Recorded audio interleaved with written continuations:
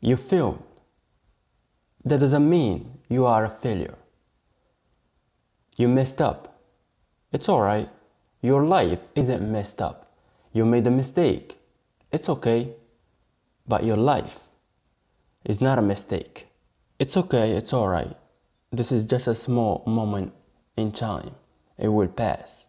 Every mistake, every failure, it can be the best thing that happened to you if you learn from it, if you grow with it. What can you learn from the situation?